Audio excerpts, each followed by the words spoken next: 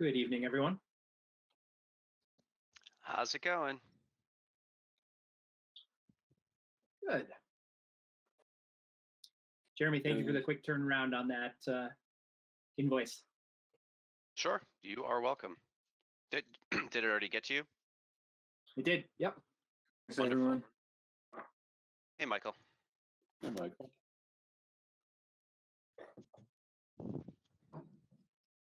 Hey, everyone. Can you hear me? We can hear you. Hi, Jeremy. Hey, Michael, how are you? Well, thank you. I did just the same thing, but I managed to finish stuffing my face before the meeting.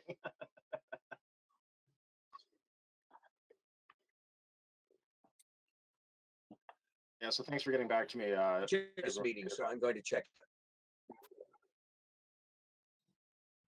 What was that, RD? Okay, maybe he said he was going to reconnect.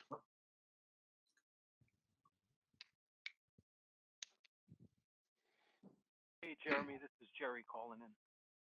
Hey, Jerry.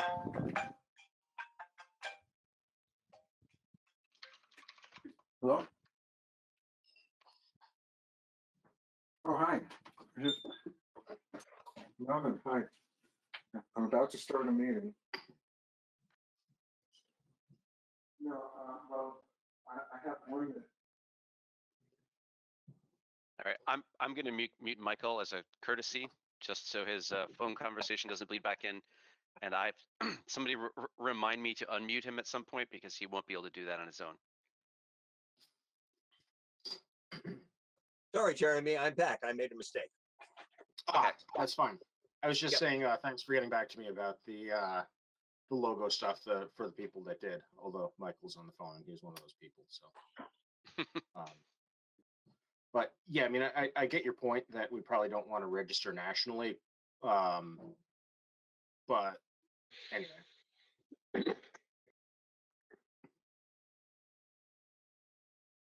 All right, I only have 7. We need 3 more for a quorum. Otherwise, we might just have a good old-fashioned discussion tonight instead. Here's David. Yeah, there's 2. 8. Too bad I don't 7. count. Well, you do at the moment because Michael's not in the room. Yeah, I guess you're right. And the answer, Chuck, to the question about the extension is actually a subject of conversation that we'll have later. The way that the extension is going to work is going to be hashed out by joint fiscal and by DPS. So we know some things, or at least we think we know some things, but the bill has not even been signed by the president yet. So yeah, we're all still. It's all big fat TBDs. Yeah, it's all hypothetical at this point. So while we're still waiting for folks, I had completely forgotten that Trev Thorpe from Woodbury had stepped down.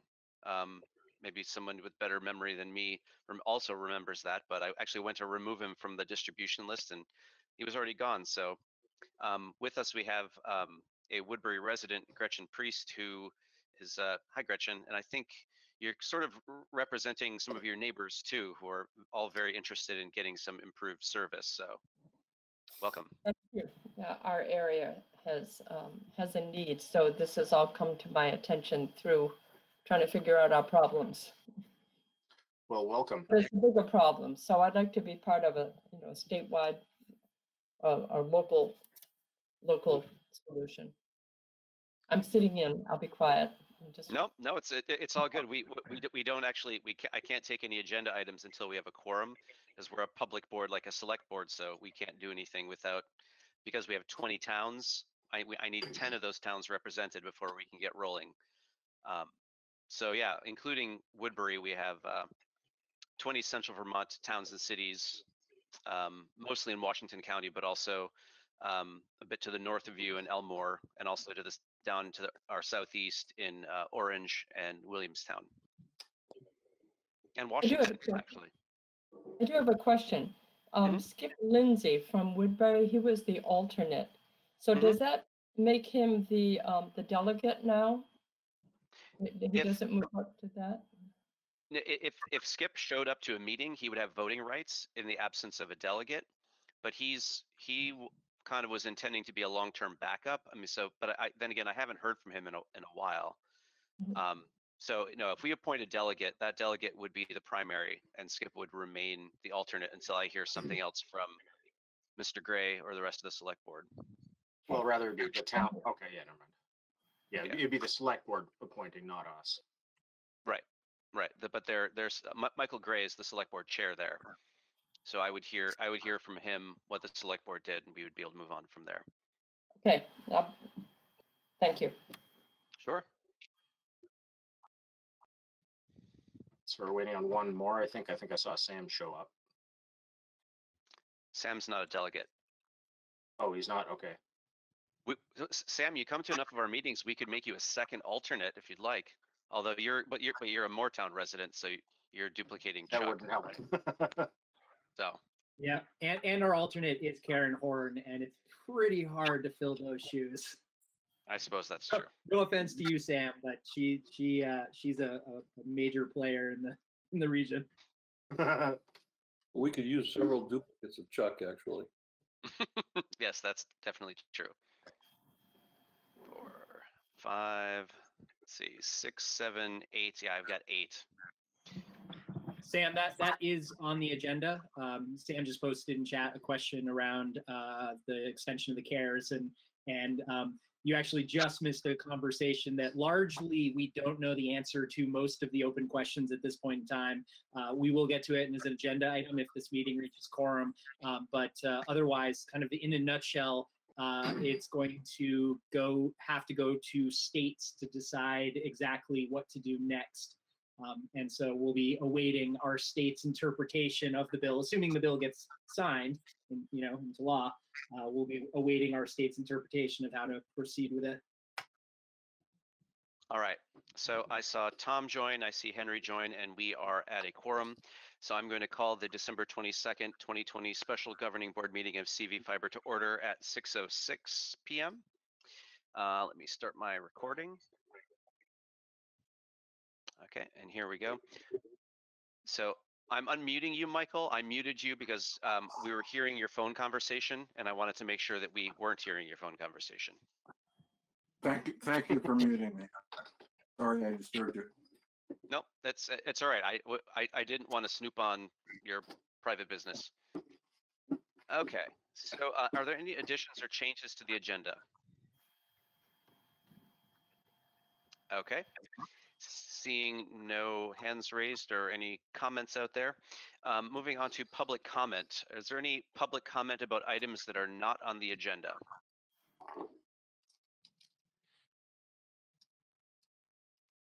Okay. Hearing none, moving on to the consent agenda. So I'm going to move that we approve the consent agenda as presented. Second. Okay, that was seconded by Chuck. Is there any further discussion? I can add a little note that you are approving all of these invoices, but I've already sent them. They've already been paid. So, David, your reimbursement check and the compass that we got from the consortium, that's in the mail to you today. You should have it. You'll probably have it Thursday. That was allocated to you, and I never put it in the mail. That assumes the post office is even working. Yeah. They're pretty We'll see. overtaxed right now. Yeah. We shall see. Okay. So any further discussion about the consent agenda? Okay. Easy peasy. All in favor, please signify by saying aye. Aye. Aye. Are there opposed, abstentions, or folks who want a roll call? Hearing none, I see that we have unanimous approval. Thank you for that. That's one of those seeking motions retroactively, but that's asking for forgiveness rather than whatever. Okay, finance report. So I sent you a bank statement, our current balance. That does not account for most of the checks that just went out. Some of the checks are accounted for in that list. I say more than half are not. We still have absolutely positively no cash flow problems right now. And as a matter of fact, the state will be cutting us a check for another 70K before long. I sent them the invoice for the second half of our grant money yesterday, I think. So whenever that gets here, that I'm gonna put that in the bank, and we will talk about what the grant money looks like, and what our how our hands may or may not be tied in a little bit in the 710 CARES extension options conversation. All right. So moving on, anybody else have any questions about finances or the finance report? Jeremy, I do. This is Jerry. Yeah. Just and I apologize if I'm behind the times on this, but I would be expecting a treasurer's report that would reference our CPA. Do we have neither a treasurer nor an accounting firm? So that's a really good question. Thank you for asking that. So we have a treasurer in name who became very busy and was not sure that she was going to be able to dedicate the time to CV Fiber while she was going through some other stuff. I need to reach back out to her and find out what the situation is, if her schedule's loosened up a bit. Otherwise, Tim Shea, thank you very much, Tim, put me in contact with somebody who may be willing to do both, potentially the treasurer, but also the bookkeeping CPA stuff.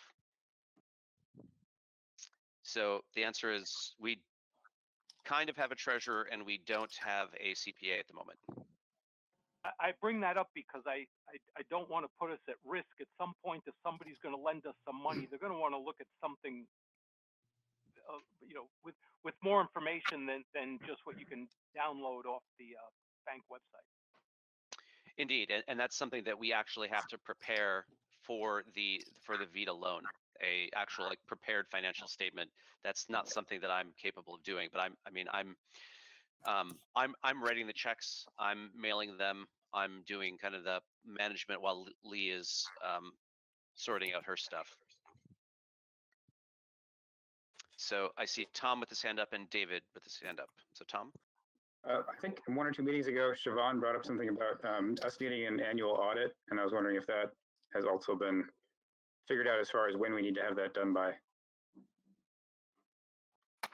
No, I don't. That's not something I've had the bandwidth to tackle. I mean, that would be something that would be a good thing to do if we get a bookkeeper on board, and if that could be the first thing that they do is go back and do the audit and then start the bookkeeping after that. I mean, that would not be something that we would want the person to do on an ongoing basis. You don't want your bookkeeper to be doing your audit also. But it may suffice for them to do the audit. I mean, and that's, I don't know what the CPA rules are for that. If they can do the audit and then come in and continue to do the books for us afterwards. We can hopefully figure that out. And then David?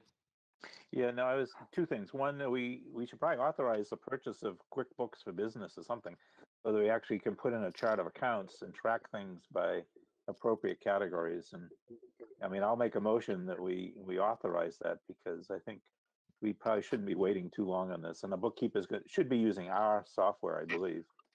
But maybe I'm wrong. That would be a good idea. Let's see, QuickBooks. Okay. Thanks, RD. So moved by David, seconded by RD to go get QuickBooks. I'm just looking at the QuickBooks Desktop Premier 2021 for 2 users is $999, $1,000. So I don't know what the right package for us is. If there's a number of seats, let's see, small business, $12.50 a month. QuickBooks Online is probably adequate. Yeah, I was just going to say the same thing. QuickBooks Online. QuickBooks Online is $40 a month. Jeremy? Yeah. This is Alan. Mm-hmm. I thought at one point in the first year or maybe first 18 months, we actually bought some software when, oh, who was our first treasurer? I can't remember her name now. This is terrible. Rebecca. Yeah. I thought that we had gone ahead and actually purchased some software to do the books. So maybe before we move ahead on authorizing $1,000 purchase of QuickBooks, we ought to try to figure that out.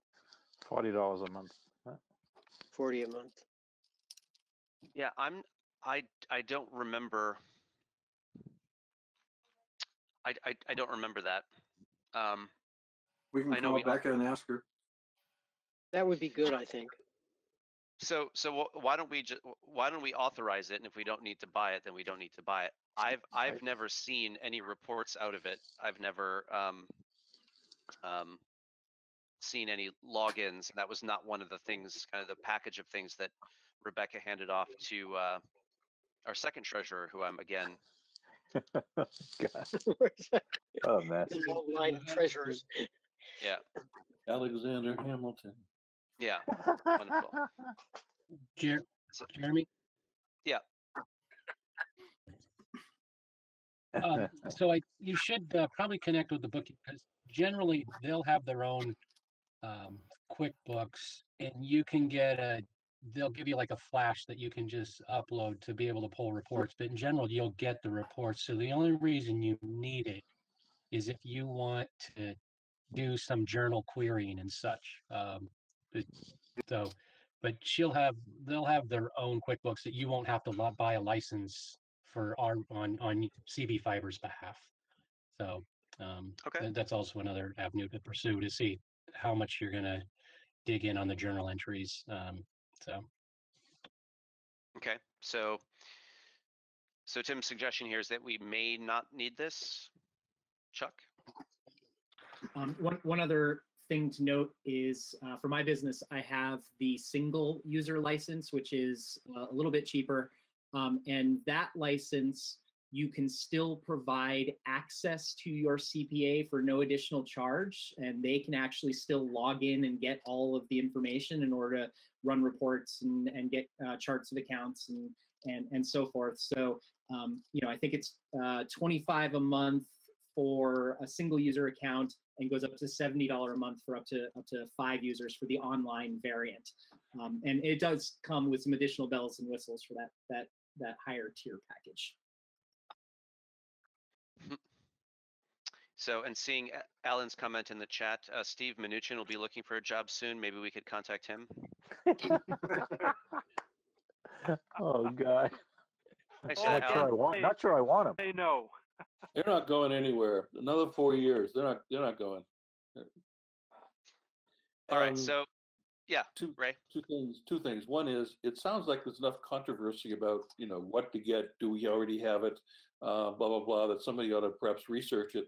The other part was, I understand from, I think it's reading the DV Fiber website, that there's a statute requirement for a finance and audit committee for CUDs.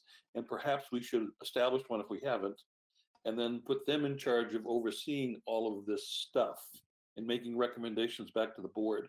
I'm not volunteering for the committee. So we did have a finance committee. It's been long languishing, so it does exist. We could find out. Yeah, I didn't see. Is that RD? Was that you? Yes, that's me. How are you keeping records at the moment? It's going into our bank account, and I know which checks I've written. I know I'm using Excel to keep track of how much money we've essentially spent out of each grant fund. So we have X amount to pay our project manager, X amount for office expenses, for communication, whatever, and I'm maintaining that. That's something I'm going to be submitting to DPS shortly. Which is, I totally recognize, woefully inadequate, but somebody else. What was our bookkeeping? was our treasurer or bookkeeper using an accounting program? We had not gotten that far yet. Not our most recent treasurer, anyways.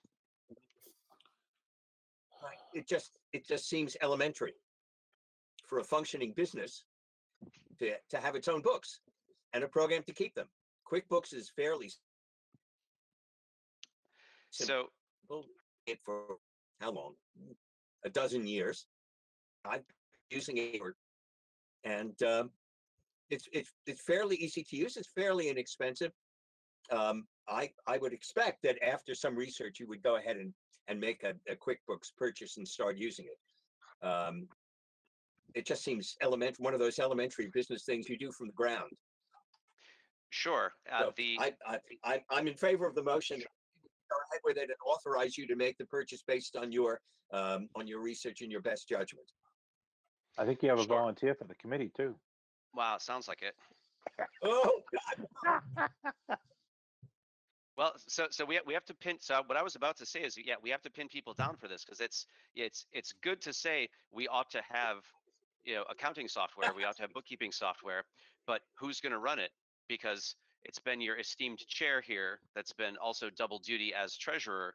So if somebody's going to pick up that slack and we don't have an active treasurer or a paid bookkeeper, then which of you is going to run that? You've got to have a bookkeeper. So If get you're- it. Let's get us one then. You've got to have a bookkeeper. A committee can't David? keep the book. I thought Tim had gotten a bookkeeper for us, or found one for us. We just didn't talk to the person yet. That was so. Bookkeeper, person to do the financial review, audit, or whatever. Yes, I still owe the Batchelder a. No, I was talking about it. He had a bookkeeper in mind, right, Tim? I got that email from you last week. Yeah. Oh. So yes, I have yet to reach out to them as well, but You need yeah. Jeremy, I'd suggest you delegate that. Okay, so who's going to own reaching out to bookkeepers or financial review folks? All right, this So- is Jerry. Give it to me. Okay. Well, and you've probably already had some interactions with Batchelder through the I fire have- department, I have anyways. indeed. I have indeed. But Thank you. pass on the information to me because I don't know that I was privy to that particular email.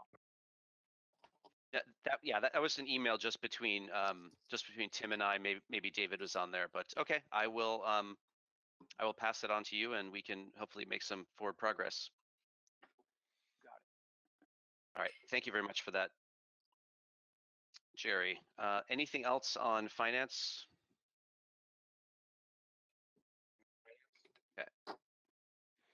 Okay, so let's continue along. Is there still a motion? Is there still a motion on the floor? Yes. That's actually true. Thank you for that. Yeah, so it looks like we could get the single seat license for QuickBooks for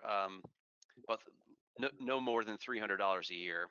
I mean, they do have an incentive right now, but that is after it is done after 3 months. So, any further discussion on this? So the motion is now to approve the purchase of QuickBooks, the web application of QuickBooks for $40 a month. Well, it's Is not that $40 correct? a month, but sure. Whatever it is. Okay. Yeah. Tom? So am I understanding correctly from Tim that once we have a bookkeeper, there would be not a need for this motion? And that maybe we should instead move forward with the bookkeeper? Or does the board generally think that, no, we need to get this done faster than that and there's a greater need? Well, it's going to depend on how fast we get the bookkeeper. And from what Chuck said, it may be sensible to for us to have our own segregated books that the accountant can go and get access to directly. And that way we can go pull our own reports and such. I mean, this is information that, whether our treasurer or one of us extracts it or the bookkeeper extracts it, we're going to need it right quick. I mean, certainly for the loan application and almost certainly for other grants and loans in the future as well. David? Given our track record, I think we better have our own copy because we're going through treasurers and bookkeepers like we're have a problem. Here, here. I think due diligence requires we do that. Okay. So can we friendly amend this to a not to exceed $300 a year?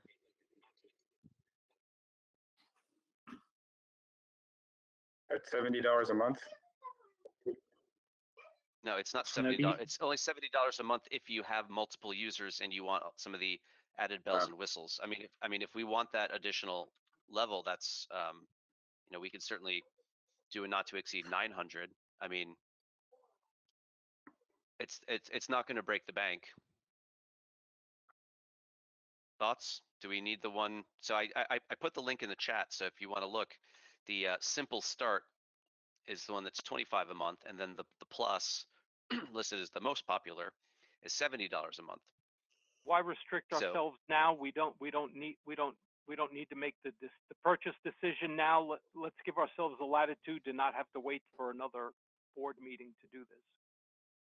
Okay, so is that a suggestion that we go for the not to exceed 900 then? For the non-voting member tonight, that's fine by me.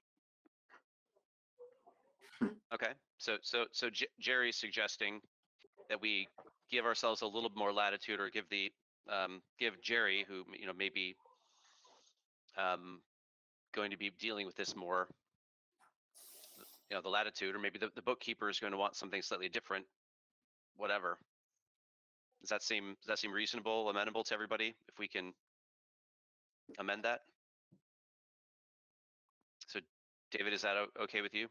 Yes, friendly amendment is accepted. Cool. Alrighty. So, not hearing any other commentary. All in favor of approving purchase of QuickBooks for a year not to exceed $900, please signify by saying aye. Aye. Aye. Opposed, abstentions, or wanting a roll call? Okay, motion passes unanimously. Thanks for that. Anything else on finance? Can we go back to, can I speak? Of course. Can we go back to what Tom was asking originally? Don't we statutorily need to audit once a year? And if so, the auditor would not be the bookkeeper, would not be the CPA, it would be an independent person. Or is it that we're required to have a finance and audit committee that looks over the books that the treasurer's been keeping? I don't know which it is, but whichever it is, we need to establish that and follow our statutory requirements. So the statutory requirements require this audit once, and so this is where legal minds that are smarter than me about this would need to figure this out. The audit itself is only required once the district becomes operational. That's the word that they use. What does operational mean? Does that mean once they have, funds coming in and going out? Does that mean once they're serving customers? I have not dug through statute to understand what that means precisely, but I think we probably have triggered it by now, and we should probably move forward with it. That was what I was expecting Batchelder to do, is to do that financial review audit that's going to be satisfactory as a deliverable as part of the Vita loan package. And that's one of the contacts that I'm going to be handing off to Jerry. The bookkeeper, on the other hand, would be the person that we would appoint the treasurer, hopefully, and also give them a stipend, very much like we give a stipend to our intrepid clerk to do the work that he does. Is that reasonable? Yes. Okay, Tom, I saw you had your hand up, and then Chuck. I'm all set. Okay, Chuck. Do you recall how much that stipend is? I want to say 200, but I could look that up. And our budget changed this year, so we're working with different line items.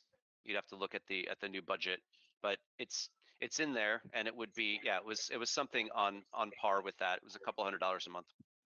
It was 250 a month is what we approved in the April 14th minutes. Okay. Again, if that's changed, I don't know. I don't know if that would be a board thing that we would need to vote on to change it, or Yeah, I expect we would.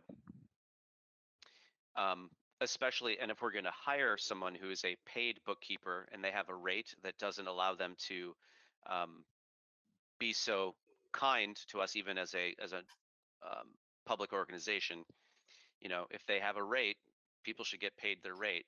If they want to volunteer or semi-volunteer their time, that's fine too. But we may have to revisit that depending on what folks are going to be expecting.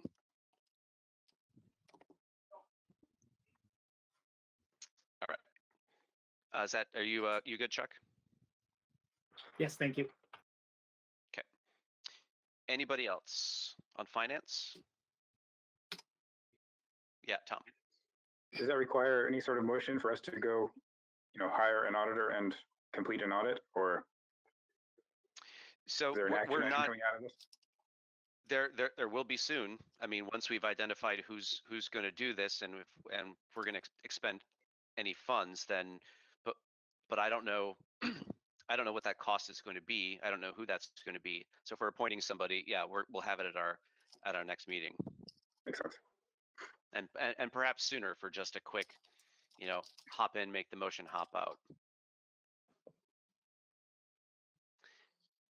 Okay. Anything else on finance? Okay. Moving along. Communications committee report. Chuck, any updates for us? Yeah. So since we last met, the website initiative was kicked off with CodeWriter, and I'm happy to report great progress has been made. We've got an overall structure and some of the look and feel elements already nailed out, and we are well on track to launching a very simple redesign by next week. But there will be ongoing improvements that go thereafter as we increase the amount of content. The next steps are I'm going to be sending an email to the communications committee to divide and conquer a few pages where we want to rewrite some of the content. And I'll be asking kind of some subgroups that would not trigger quorum to take those on so that they can kind of discuss those on an ongoing basis and so forth. I would encourage anybody who wants to be involved that is not officially on the communications committee to reach out to me if you want to volunteer. I'd be happy to include you in that list and get you on there. Tim, I saw Tim Sullivan raised his hand. Great, Tim, I'll add you on that list. Anybody else who wants to, go ahead and hit me up in the chat. And I'll make sure you're on that kind of divide and conquer initiative. All right, thanks, Chuck. Any questions for Chuck before we let him off the hook? I got one for Chuck. Sure. With the proposed changes or the changes that you've probably seen that we can't see, usually when I build websites and modify, I usually make a new folder for the new site. And that's easy enough to do. That way you could like put a folder that's considered semi-private where you could send us or other people to it to review, and it doesn't affect the existing running system. Tim, we have a staging server set up. The staging server is not actually password protected, but security by obscurity, if you are familiar with the term. So I'd be happy to share the link with folks. I would just ask not to get inundated with a ton of change at this point in time, because we have a very tight deadline. But if people do want to see it, I'd be happy to share the current state of that site at any point in time. Just reach out to me. Yep, thank you. Okay, anything else for Chuck? Okay. Business Development Committee, David. So the Business Development Committee met last week and covered a few territories, including project manager, what to do next. And we've got a subcommittee of Ray and Siobhan who are working on that, and we're looking for other ideas of what we should do. And Tim prepared a summary of what he thought we needed in writing. And so we have that to work from. We also had a discussion about whether we ought to reach out to the Regional Planning Commission to see whether they might have a role in managing our operations and staff, and having a place to staff our operations, or hiring a person through them. It would be their employee, but our person. So regarding that, I did send an email to the director yesterday afternoon, and haven't heard back from her, soliciting interest in that and having a dialogue with her about that potential. That came up because in the Vikuda meetings, Sorry, who was her at? Bonnie, who was it you're speaking with at the Regional Bonnie Planning Wanaga, okay. Commission? It's Bonnie Wanaga. Sorry about that. Yep. Yep. Just wanted And to make sure. this came out of going to a number of Vikuda meetings in which 3 or 4 of the CUDs are actually being staffed by regional planning commissions, and they seem to be doing the grant management and et cetera. And maybe they're all startup kind of organizations, but it seems to me they have somebody to take care of details that we're having sometimes trouble taking care of. So it was worth doing the outreach. So that's underway. Ray and Siobhan are working on the project, the description and how we're going to get it out.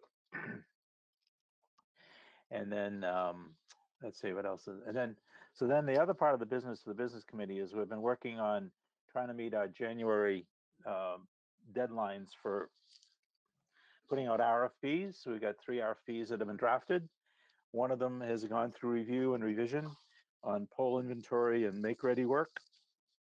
The second RFP on design, engineering, and construction is drafted and being circulated for review. Comments were due today.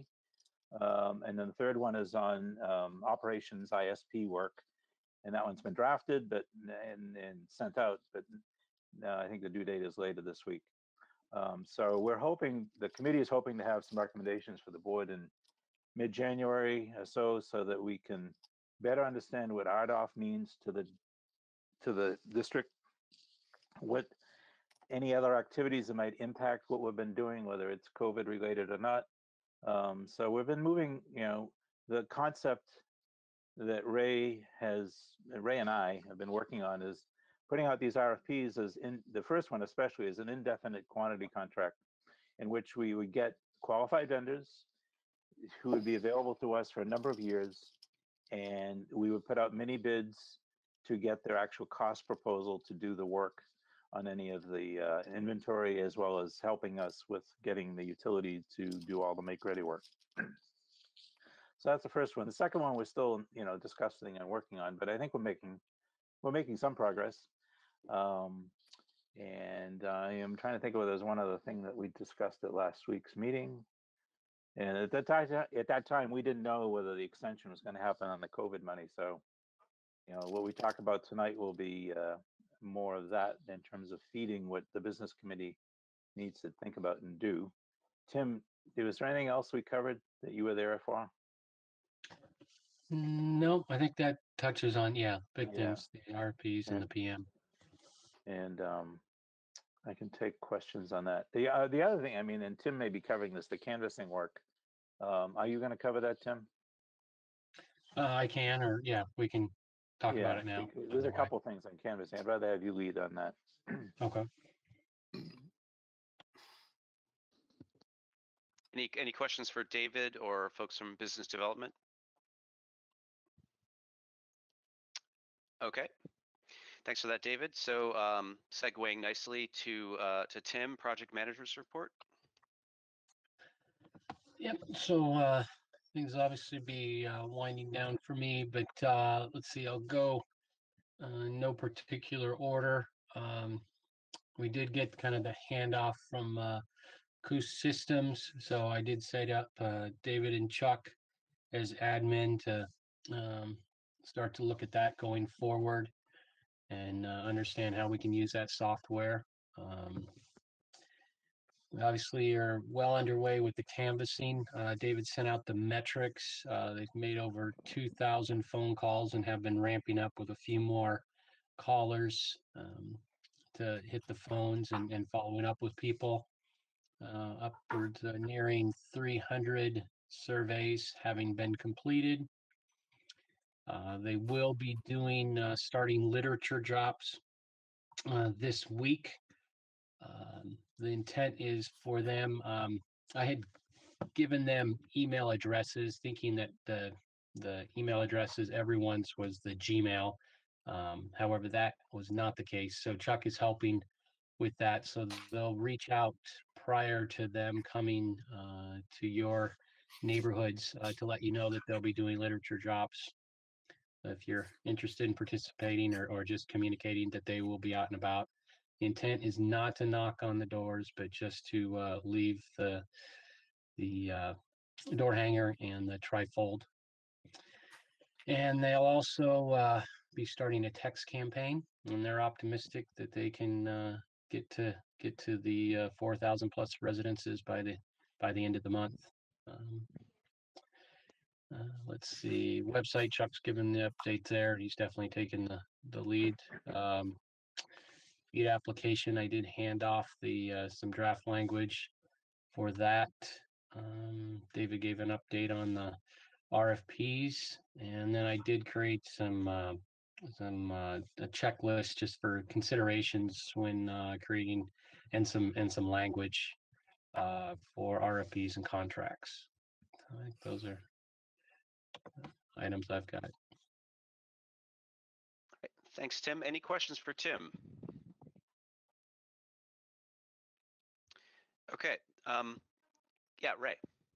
Yeah. So does anyone feel a little bit squeamish about them doing texting to folks in your districts and your towns? Is that okay, you think? People going to be annoyed? After the last election cycle, I mean, it's. I'm good with it. Okay. Does anybody else have any reluctance about texting in particular? Jeremy? No, I had something else. Okay, so let's have David and then Jeremy if nobody else has any thoughts about texting. So they have cut, I forget what the number Tim said for the number of people that have filled out the survey based on what they've done, but we've got over 600 people filled out the survey. So some people who posted the survey link on their front porch forum, people are filling it in. I've sent out a summary, I believe, to everybody, or I forget who I sent out the summary to. But this literature drop is another opportunity to let people know that this is coming. And so if you could put something in your front porch forum, a little update, and link the survey again. I mean, there's no harm in having other people fill in the survey besides the 4,200 people have been trying to target. So that I really strongly suggest sort of a front porch forum notice. Agreed. Jeremy? So I got some pushback from people in my town, from people in Plainfield about this, about going up to people's houses in general. And I don't know how they would feel about literature drops. So what I'm wondering is if I put out in front porch forum saying, hey, we're going to do literature drops, they're not going to knock on people's door. They're not going to interact with people. They're just going to hang out the door knockers and leave the literature. If you don't want that to happen, then please email me and I will pass your address along. Do you think that that is reasonable? I think so. I mean, if Okay. if those folks understand, our canvassers get that information and they just scrub those from their list, I mean, that's easy peasy. Okay. But I mean, my instinct is that there's only going to be 2 or 3 people that are really upset about this, and that nobody's going to care that somebody set something on their doorknob. I mean, if you get a fuel delivery, I got a fuel delivery yesterday, and somebody had to walk up and stick the tag, stick the bill in my door. No, I get that.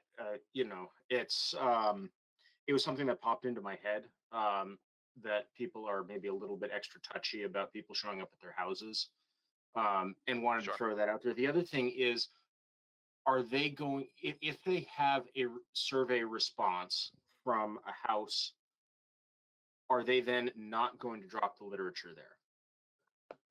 Is that already scrubbed from their lists? It should Yeah, be. yes. Yes. Yep. Nick and Connor have confirmed they will not go to those that they have contacted via phone.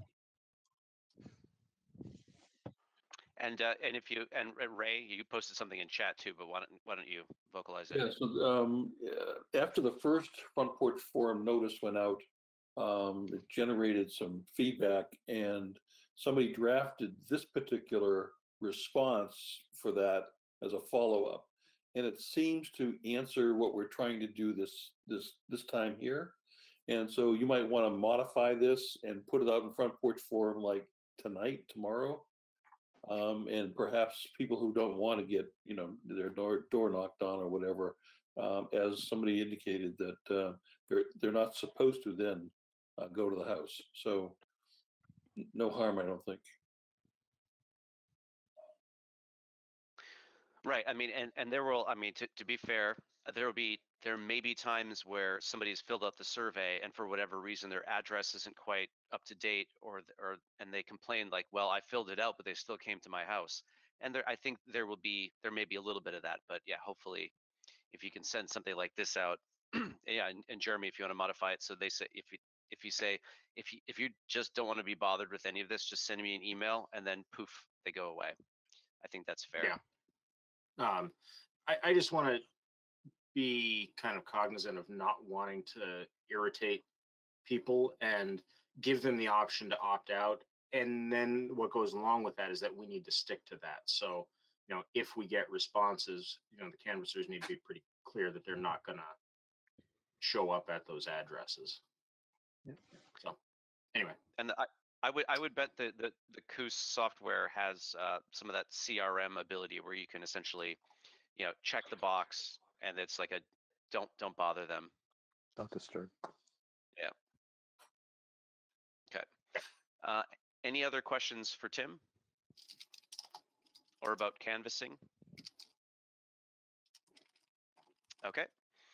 Moving along, grant funding update and CARES extension options. So I alluded before to I invoiced the state for the second part of our funding, which is basically entirely for the canvassing and the website, the communications and outreach portion that we're doing through the end of the year.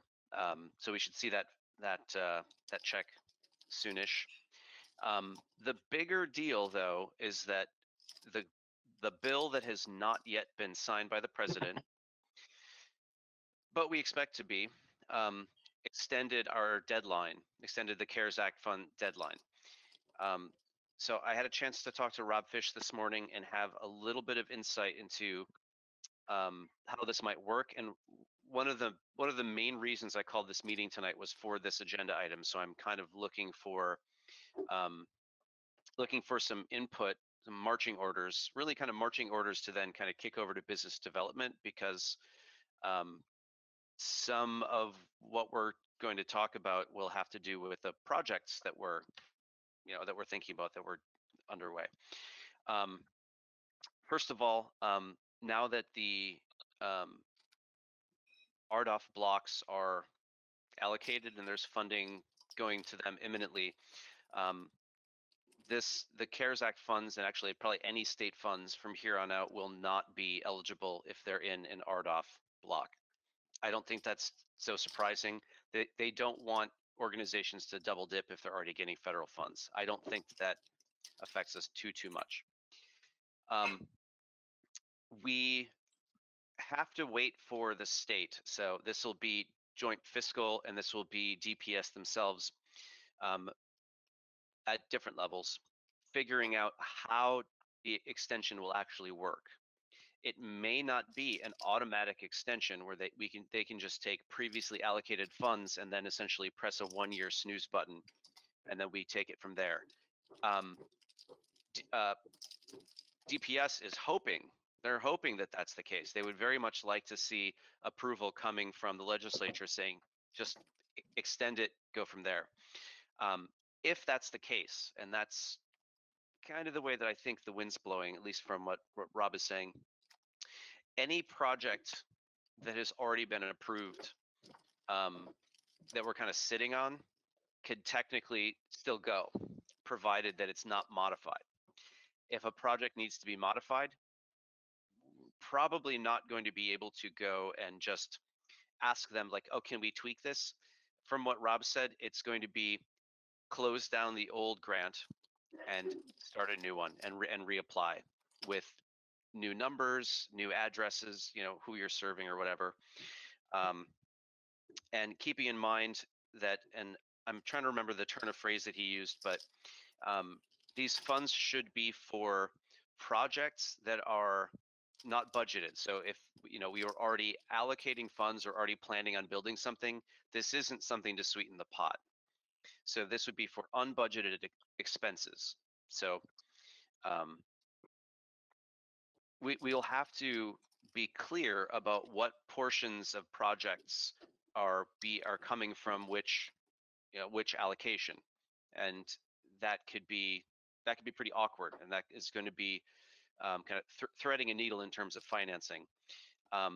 One of the things that Rob said is that that I don't know that this is official, but I think he got the sense that it was not terribly likely that they were going to fund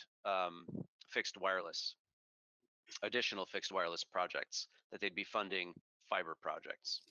So going back and, you know, re-looking at our fixed wireless project that we had that we had talked about back in, you know, August, September, October. As I understand it, those are probably, I don't want to say definitively, those are probably not going to go. So we technically still have two funding requests that have been approved that are still kind of sitting in limbo, and one of them's in Moortown, the other's in Northfield, Roxbury. If we can make one or both of those, if we can piggyback one or both of those onto a larger project, like the project that we're thinking about with using the VITA money, if we can partner these, then we could conceivably make a better overall project and a less expensive overall project. The thing is, though, keep in mind that any of these residences that we say that we're going to serve have to be first. They have to be served by December 2021. So if things go long in terms of poll audits, we're screwed, or we would have to eat the cost in any case. So there's some complexity, we'll say. There's some complexity in deciding how to proceed from here. So it seems to me like we could probably work with ValleyNet and get the Roxbury Northfield project rolling. They seem willing to continue with that. And then the Moortown project, I think we would have to go back and look at the maps and see, because we don't necessarily have 100% buy-in from Waitsfield Champlain Valley. I think we need to, I know David, you were thinking about talking to them again, and to get a better sense of what their timeline, what their costs are, and to verify that the grant, the thing that we applied for, and the funds that we applied for actually are grounded in reality.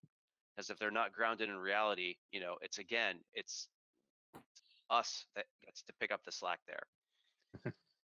So again, if we can, as much as possible, talk obliquely about our kind of strategic vision for build outs and such. I'd love to hear what you have to say and how you think we should proceed from here. So I see Chuck first. First a question and then a plug. The question is, I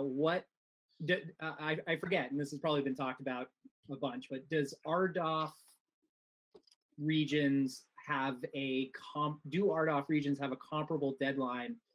My understanding it was a longer deadline. Is that right? Yeah. So Michael, you had a question too, so if you want to 6 answer years, that, I think. and then Sure. You want to do your plug first, Chuck, or you want the answer Yeah, my first? plug is let's go build that more time. Okay. I'm shocked to hear that. So you know, I have a comment, but I'll answer the RDOF question. The RDOF funding won't probably occur until late in the year. The deadlines for build out are 40% in the first 3 years, 60 in the third year, in the fourth year, excuse me, 80% in the fifth year, and 100% in the sixth year. So it's a slow process in terms of obligation. Many of these may build more quickly, of course, but those are the deadlines. So I want to speak to the Moortown one, and then I have questions for Jeremy in his conversation with Rob. As I understand it, the Moortown project, as revealed by Weston when he did the survey of the poles, was that he discovered there were a lot of non-poles, that quite a bit of it was underground, and that the cost would be prohibitive, most likely that the burden would fall on us because the grant wouldn't cover all of that, and that WEC was not enthused about doing it. And so we have all these intrinsic problems with the Moortown route. So that brings me to the questions I have for Jeremy and his conversation with Rob. When Rob said, if you're going to change your projects, you're probably going to have to turn the funds in and we're going to reapply and start over. I'm wondering if there is some flexibility. If we're not throwing out Moortown, if we're just modifying Moortown a little bit, maybe that would still fly. But you know, if we're not saying, oh, we want to go to Cabot instead, or oh, we want to do fixed wireless instead, I can see why they'd say that won't fly. You've got to reapply. But if you just want to modify the Moortown project to make it viable, maybe that's possible. So did you get anywhere on that with Rob? Yes, we did talk about that a bit, maybe not kind of framed in that exact way. And my impression, and again, this is my impression of his impression, so there's a lot of impressionistic attitudes going on right now. So, and the answer was, if it's different, you'll probably have to reapply. I mean, so the good news is we already have the first application, but if things change, we have to go at this kind of de novo. And if the finances are different, if the players are different, if the addresses are different, that's different enough that my read and Rob's read was that it's a new application. So I mean, I don't know that it's that much extra work. Like I said, especially since we're going to go back, we're going to take the Word document, we're going to change some things here, change some things there. We're going to increase the cost almost certainly, and resubmit it. Something else I didn't mention is that it appears for these funds that really it's only us competing with us to get at these funds. Seriously, because Northeast Kingdom is already exhausted. They've already maxed out their cap. EC Fiber also has, as I understand it. So there's no other CUD right now ready to pull the trigger and be guaranteeing building fiber by the end of the year. So he wasn't saying like, oh, it's yours if you want it. It's not that simple. I mean, we still have to show that that these are sane projects and such. Yeah. So Michael, and then I have Jerry and David. So it's just a quick follow on. So I'm in favor of withdrawing that application and rewriting it. I think that we are likely to be successful, and we can write one that's appropriate to our needs. Okay, Jerry. Thanks, Jeremy. You know, I'm forever the optimist,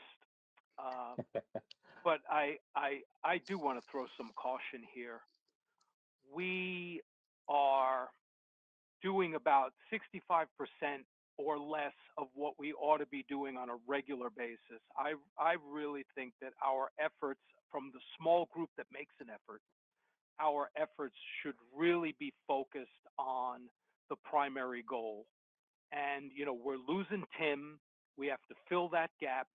We have 3 RFPs out there that aren't ready to hit the street. We've got a lot going on, and there's a lot flapping in the wind. And I'm feeling that the vessel we're navigating here isn't responding to the tiller.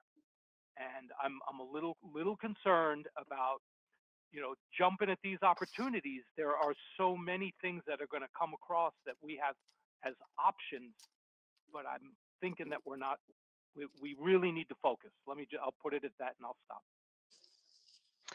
So Jerry, just from your point of view, if I'm hearing you right, will you be reluctant to go after the CARES Act funding, and would prefer that we stick with going after the match funds and the VITA loan and just go at the straight pilot project without being encumbered by these other kind of deadlines and funding sources? Did I hear that right? That's what I'm pushing forward. I could be mistaken. Others could think that this is such an easy sidebar we should pick it up, but I still see it as a sidebar. Okay. Thanks for that. So yeah, I'd love to hear more if folks agree with Jerry or not. So I have David, then Jeremy, then Chuck. Okay, so my pitch is actually a little Ray was related to also that. there as well. The whole idea of reapplying and making it part of our phase 1 project is probably doable. The other thing I want to know, Jeremy, did he talk about the other state money that's available January 1st for CUDs to match VITA money? Because we could start we could start moving pretty fast. Yeah, so we didn't spend much time talking about that. I mean, I mentioned it as we were talking, kind of adding up and sort of describing all of the different funding sources. So we've got, you know, the VITA match, the VITA money, there's connectivity initiative money in there, there's CARES Act money in there, and then that's the state stuff, right? So yes, I mean, that will be there. But again, I mean, so I think Jerry's concern is, you know, can we get those folks at those addresses turned on in time? So I have then, unless you had anything else, David, I have Chuck, then Ray. Yeah, I guess to respond to Jerry's comments, you know, it would be nice for our overall cash flow picture to have some of this money come with strings instead of an obligation to pay it back. And, you know, so that is one benefit to consider. Good point. Chuck, Ray? So question, how much money are we talking about? For what? For the CARES Act stuff? Yeah. We were approved couple hundred thousand. We were approved for 250,000. Oh, so we're not talking about a lot of money. No. Okay. So I mean, it's not a lot of money, and frankly, you know, there's opportunistic money, which is what this is, and there's the VITA loan, and we should go for every dollar we can get, and all of this stuff is going to run in parallel. All the paperwork's going to run in parallel. The work's going to run in parallel, and at some point in time, we're going to actually have people working for us to do these things. And I'm with Michael with regard to write it the way we need to write it. And it's going to take us 2 months to get to a point, 3 months to get to a point where we're actually doing something about it. But let's get the paperwork in, let's get approval, and let's get the funds. So yeah, so $250,000 isn't that much, but I mean, in terms of our pilot project, that's 5.5%. And if somebody walks up to you and says, I'm going to pay for 5.5% of your project, I mean, I think it's not nothing. Michael. I disagree with everyone who thinks it's a small amount of money. I think $250,000 does matter. We should take it seriously, especially since it's not a loan. I forgot my main point though.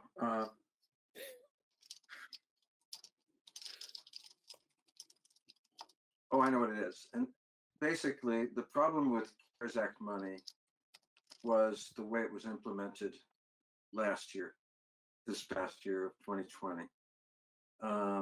It was made available back in April. It was passed into state legislation in July. Grant applications weren't due until August. Money wasn't awarded until October. And then supplies were hard to gather and contractors were hard to gather and there were problems. And suddenly it was this mad dash. This time we have 12 months.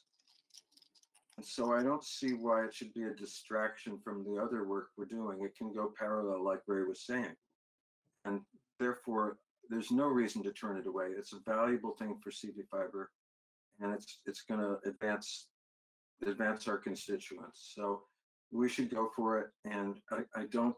And if David's right that it can be tacked on to the VITA project, that's one good possibility. It could go somewhere else that might help future projects. So I'm just in favor of continuing with it. Okay, any folks who haven't heard from yet? Any want to weigh in on this? So like Tom or Alan, John, Henry, RD, Jeremy? One thought that I had was if there are problems with working with Waitsfield Champlain Valley, because that sounded like that might have some issues. I wonder about expanding what we do with ValleyNet, because that seems like a much easier kind of thing to get going. We say, hey, build this for us, and here's the money. And I wonder about seeing what they could do in an area that's maybe contiguous with them or somewhere else, if that's worth looking at. Well, and I think David probably has more to say on this, but I mean, this is something that that business development is looking at and putting out the RFPs for. I think Yeah. Those are more for the big project, but I mean, if this is going to be anywhere near the big project, then I think that's probably information that we can gather as part of that process. Yeah, I mean, it sounds like it sounds like we need to keep these very separate. So having two separate projects would be easier rather than tacking this onto an existing project. And I wonder if maybe we could use some of this a little bit strategically to cover because we can't use it for areas that were won in RDOF. So never mind, that goes out the window. I was just thinking about trying to think sort of strategically where we might have problems caused by RDOF, but I don't think that'll work. So never mind that. All right, so Tom, then Ray, then Michael. Yeah, having sat in at one of the business committee meetings, David's comment of, if funding is going to be coming down the road, a new administration, there's talks of another round of stimulus being heavily considered coming in March, maybe, that it would be awfully nice if we had a quote unquote shovel ready project ready to go, that we could just have, a ready application and be a top, winner for that kind of funds. I get what Jeremy's saying with maybe going with ValleyNet and being able to spread a little farther than what they had before, but the fact that we already have a project, it's an interesting sound. Given that we already have a project that has already been awarded, and maybe going back with that same project with slight modifications and if necessary, but it just feels like that's a stronger route to us getting something on the ground going, and then us being able to say, look, we have another continuation past that ready to go, already scoped. It just feels like a stronger route to me to be able to then be in a great place for when other shoes start to drop. So are you saying, Tom, for the Roxbury project that's already ready to go? I'm saying for the Moortown project. I think the Roxbury project as is sounds like a good one to go with, and I'd say with the Moortown project as well, continuing along the path we've already looked at for that small $250,000, but that small $250,000 will cover a quarter of the town. So that gets us somewhere. Yeah, sure does. All right, Ray, then Michael. Two things. Might Rob Fish join us at a future meeting? If we invite him, he'll show up. I think we should do that, or at least maybe to a business development meeting, David. So it seems to me that every time we've talked about this in the past, we've been talking about, and maybe this is a different funding or something, but we've been talking about the underserved, teachers and students and telehealth and all this stuff.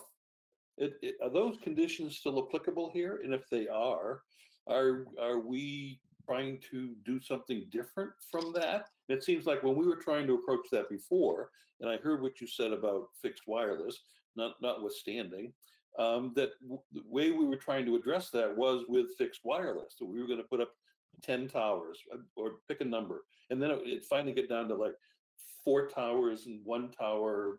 I don't know what happened to the whole thing. But do the same restrictions apply? And if they do, how can we just tack this on to an existing, phase 1, for example? So, yeah, David, if you want to answer that. Yeah. So these 2 projects we're talking about right now, the fixed wireless projects, are CUD projects. They're not connectivity initiative projects, which had all the restrictions on verifying speeds and all that. This is purely money for CV Fiber to build a fixed wireless project. I mean, a fiber project, 2 fiber projects. So there were different rules. I think they're different rules. The other thing I think you're getting at is that time has moved on. I mean, we are ready to move forward with our builds. So we ought to be thinking strategically about how do we wind a revision to these 2 projects we got awarded into making our future work. If not, or doing the least problematic solution. But we do need to move forward. And I'm thinking that reason I asked the question about the money, and I think having more discussions with Rob about the potential for $400,000, we could start using that money to do the pole inventories and all the things we need to do to have a shovel-ready project. And that's what my main goal is getting our phase 1 project going. These other projects can go on while we're doing that. These projects are going to require the similar kind of work, but the way we were talking about doing it is we weren't going to do that work. The ValleyNet or Waitsfield Telecom were going to do the heavy lifting, and we're not sure yet, whether Waitsfield Champlain is even potentially interested in doing it anymore. We do know that WEC is definitely interested in working with us to make fiber happen, and to the extent that they could give us a price on what it would take to do the fiber in this Moortown project. I mean, it's not going to be cheap, but maybe we should find out. Instead of doing the 55 houses, we do 25 houses. I don't know. It's one of those things that we need to do some more background on. Clearly, all those residences, we had enough priority addresses in both sites that they became eligible projects to meet the COVID requirements. So that's what, and Ray, in terms of for the whole board, the priority for the COVID money was to serve priority addresses. So there were students at home or healthcare telehealth needs that had been identified. The Moortown project had a lot more pluses than the Roxbury one because they had a lot more priority people either filled in the survey that the department created, and Roxbury didn't know about it. But when I looked at the data, the data in Moortown is pretty bleak, and Chuck knows that. But in any event, that's why we went there. So who knows? I think we need to look forward to revamping the proposal, talk to Rob and say, listen, we're going to resubmit. That's my recommendation, so that we get what we want, as opposed to being, 4 months later. I mean, this is the problem. I mean, time has really moved on, and things are changing. So,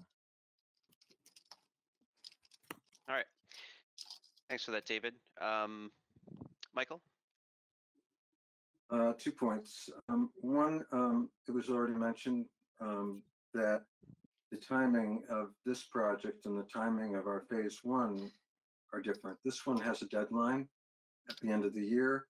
And if we take into account, and we don't know what the legislature is going to actually authorize, but even if they give us the full year that the feds are giving us, we have to remember that this is about the pandemic. It's about getting people able to do schooling online and so forth. It's not something that we want to stretch out a long time. We want to do it rapidly. So this is an argument against tying it with the phase 1 project, because that might slow down the CARES Act project. And we want to be able to get that one completed with haste. Because we've done a lot of background work towards all of these projects, even the fixed wireless one, they all happen.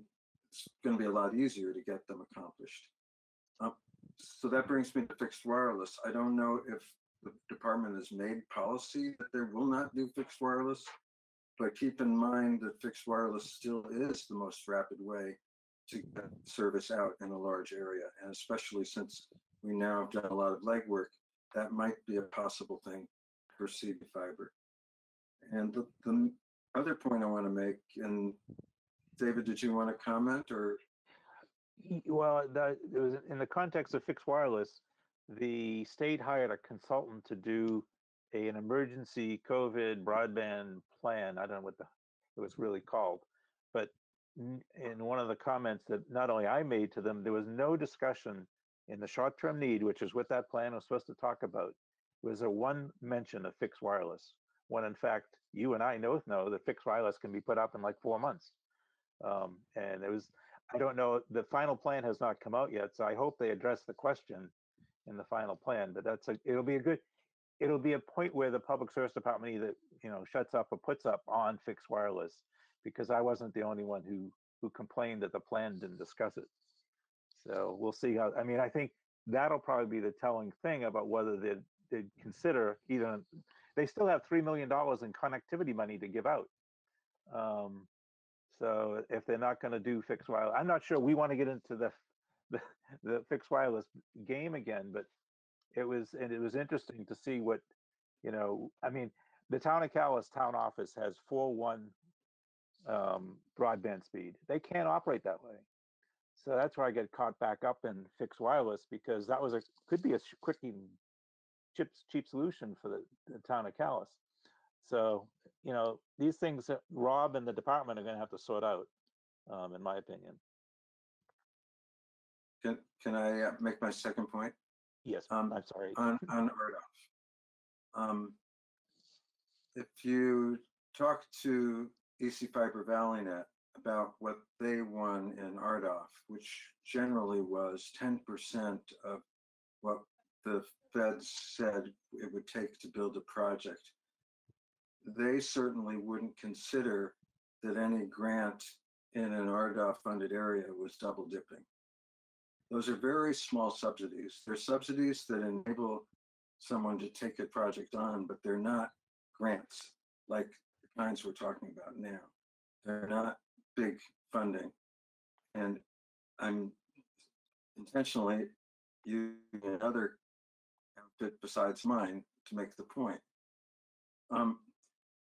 It applies to anyone who's won RDOF, unless they won at a very high level, which almost no one did. So I don't know if the department has actually decided policy on that either. Every single town in the state every single town in CB fiber territory at least had RDOF territory within it. And if we are going to not be able to fund all the areas that won RDOF support, we're extremely limited. So I suspect that policy is going to have to be fleshed out a little more and addressed. I think Rob was talking about for the CARES Act funding. I thought that was what he was talking about. It might be worthwhile just to reach out to him and find out or advocate, if there is a reason to go to have this, to allow the state, or to have the state allow its grantees to have a bit more flexibility there. It would be, I mean, this was a very small portion of the conversation that we had today, so I'd say it would be worthwhile to reach out. So I have Ray, then Tom. So timeline, and Michael, I'd like you to do a check on me and David as well. Timeline, I'm expecting that we will begin pole inventories in March. That design work could begin May. That make ready could begin in June, July. That engineering construction could begin in September. Now, I don't know how far off that is. You might, put some reality onto that, Michael and David. But if you were looking at these other things, how do they fit in? If it's going to be fiber to the premises, it still has to do the pole inventory and the design work and the make ready. And if that's the sequence of events, then all of that is dependent upon, that's the critical path. If we're talking about fixed wireless, no pole inventory is required, right? And I think you've already identified in your first application 10 poles someplace. And if we can apply money to that, I mean, what do we know? What we know is that our district is going to require fixed wireless if we're going to serve everybody, period. And some people are going to be on that forever. Some people will have that replaced by fiber to the premises, but that's probably going to be 3, 4, 5 years away. So fixed wireless is quicker if we can get the money for it. We should be doing that, and that's a whole separate thing from this timeline I just laid out, which might be off by 4 weeks in any direction, perhaps, maybe more. So some reality from Michael and David, but that's what it looks like to me at this point. One sentence. I think you were too pessimistic. I think the fiber can be done quicker than that. And even though I love fixed wireless, I could argue that a CARES Act fixed wire fiber project shouldn't delay the other one. They could be done in parallel. They could be designed in parallel. The pole inventories could be done in parallel. And I think it would be faster than you described. I hope so. But fixed wireless is not dependent upon any of the other stuff, right? True. We can do design engineering on fixed wireless in March if we wanted to do the RFP for it, right? Sure. Okay, then perhaps we should do that. But if we decide, Rob, go ahead. But Rob said it's not likely that the CARES Act funds will be allowed to be used on fixed wireless projects. So I mean, we could apply for it, but from what he's telling me, they're funding fiber. So just to clarify, our fixed wireless proposal was made pretty much to the connectivity initiative money, which is separate from the CUD money we're talking about for fiber to the premise. So if they allow fixed wireless in the connectivity round that they're probably going to put out again, which we'll have to go through all over again, which is, reviewing Consolidated's proposals, reviewing Comcast proposals. I hope they tighten up the rules this time. I mean, it was crazy. But anyway, that's enough. I'll shut up. Thanks, David. That's a good point. I was just fixated on the CARES Act funds, but you're right. That's a different bucket of money. Tom. I think it's just a quick tangential question for Michael. What are the consequences for an RDOF winner not serving their chosen or their awarded block?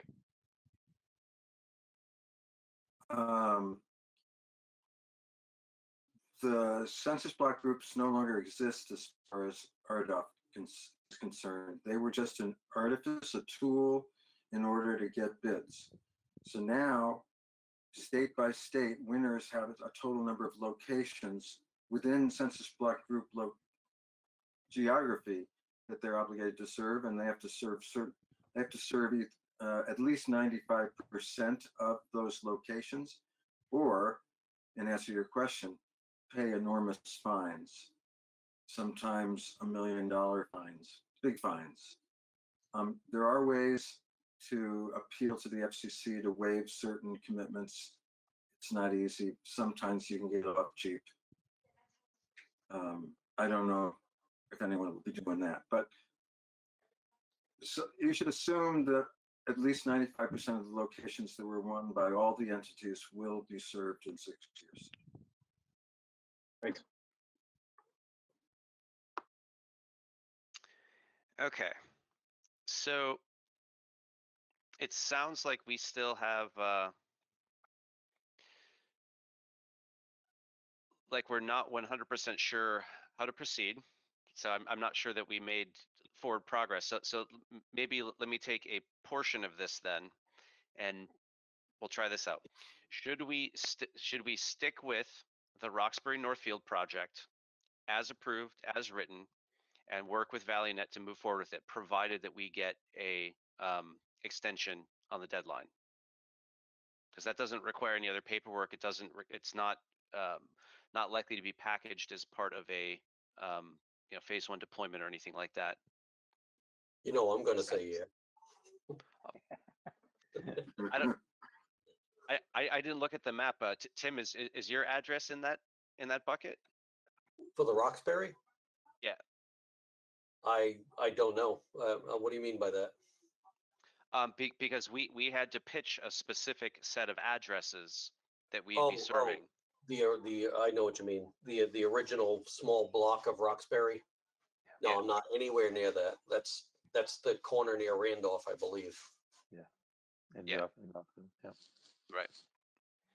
So, but it brings it ever so slightly closer to you. Yeah, yeah.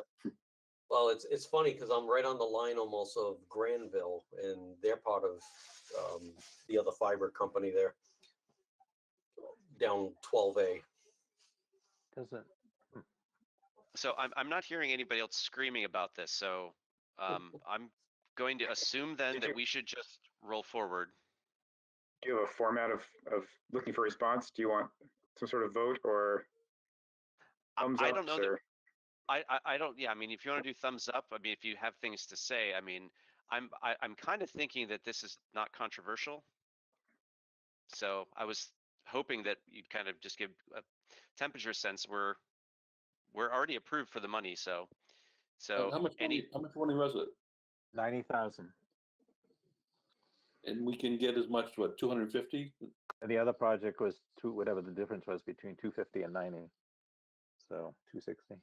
So this is, yeah, this is 90,000 for a specific set of addresses, and we wouldn't be changing that. It's the project is what it is, and provided that ValleyNet's willing to move forward with it, I mean, I think we should continue with it.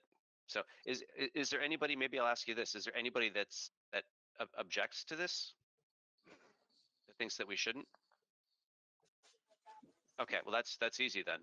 All right, so let's we'll move forward. I mean, we'll obviously need to negotiate something a bit more formal with ValleyNet, but I mean that's, you know, we'll tackle that when we get there. The next question is, should we try to bundle or separate another project that's, you know, contiguous with or maybe not contiguous with, you know, a pilot project? Do we keep it separate or put it together? Instead of Moortown or alongside? So well the question would the question is, in addition to our pilot project, which already has a rough area, do we want to try to run one big project that includes CARES Act funded locations, or do we want to run our pilot project through with our previously, you know, understood rough area from the feasibility study, and then have a separate timeline, separate project, separate bucket of funds, with a project that could be contiguous but could be somewhere else? So we could say, you know, we're gonna start this project originating at Tom Fisher's house, and get all of your neighbors and everything. I mean, there's nothing that prevents us from choosing a different location. I mean, you could build my house out here, right? That'd be exciting. Well, it needs to be for the CARES Act funds. It needs to be for certain households, right? Right. So I'm just using that as an example, and there are addresses around me, including my own house, that would be eligible. But let's see, Chuck, then Michael. while our feasibility study routes may need some adjustment based on RDOF outcomes, there's already been a lot of work that's been put into those feasibility routes and the viability of them and why some are beneficial to others. Secondary to which route we go after first, I personally would be in favor of leveraging this money to build toward that first route, because I just think it helps de-risk the project and helps us get there a little faster and easier. And you know, if we can take the VITA money, which probably has fewer strings, and certainly people who know more correct me if I'm wrong, but if we can take that aspect of the VITA money and reallocate it toward, you know, kickstarting engineering of you know, phase 2 route, because we have this money in hand as well to go towards whatever the phase 1 route is, I would be in favor of that. Okay, I've got Michael and then Jeremy. I think we owe the town of Moortown consideration. If we're going to alter the project and pick a new one, we should probably look in that town first, because that was the plan. There were problems with it. There were problems with Waitsfield Champlain Valley not liking the underground. There were problems with WEC not liking the underground. It wasn't going to cover all the uncertainties in Moortown. We may end up with another one, but I think that's where we should start. Yeah. May be able to rebuild what we had there with less effort than starting something fresh. And without talking about phase 1, there may be some symbiosis there too. But all of this is going to be probably discussed in greater detail after January 29th.